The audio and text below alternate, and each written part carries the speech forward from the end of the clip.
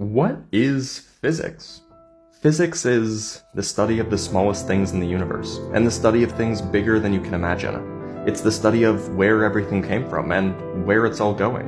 It's the study of black holes and superconductors, stellar infernos and quantum computers. It's the study of nuclear bombs and nuclear medicine, of water rushing down a waterfall and lava creeping down a slope.